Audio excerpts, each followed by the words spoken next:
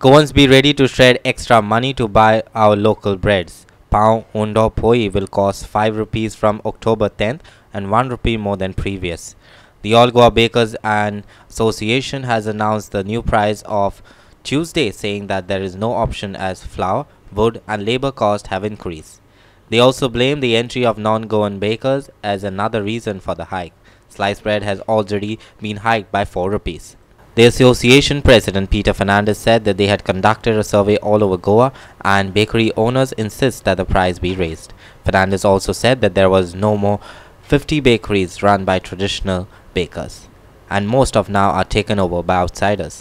पीठ ह्या दिसांनी आनीक 5.5 रुपये वाडले. जोळो जो 17,000 आशिल्लो तो आज 21,000 जालो.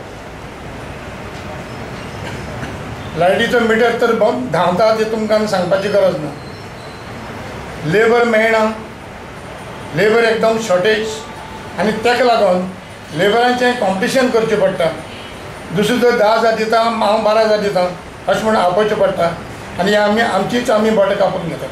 नॉन गोवन्स आयज गोंयान भितर सरून इन्फिल्ट्रेशन करून थोड्यांनी आमच्या गोंयकारांच्यो बेकरी चलोवपाक घेतल्यात, थोड्यांनी आपणी स्वता बेकरी घातल्यात आनी ते इतलें कॉम्पिटिशन करतात की हो पाव जो आज 4 रुपयान जो आसा तो आज 7 रुपयान पासून तो दिल जायत. There is no profit.